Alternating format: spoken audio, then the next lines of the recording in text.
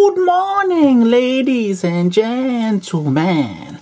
Basically, I've got another chocolate bar review for you guys, and it's the new Kit Kat Zebra dark and white chocolate. Okay, let's go.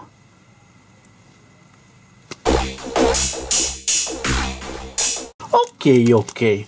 While I was browsing my local corner shop, my corner shop is, it has a crossing, and it is actually a zebra crossing. So, I was thinking in my head, it would be actually amazing if these sweet companies made a chocolate that looked like a zebra, because it would remind me of back home when I used to go hunting with my bare feet and my makeshift spears, and I used to go hunting for a zebra meat. It would bring back a lot of memories for me, but Kit Kat luckily decided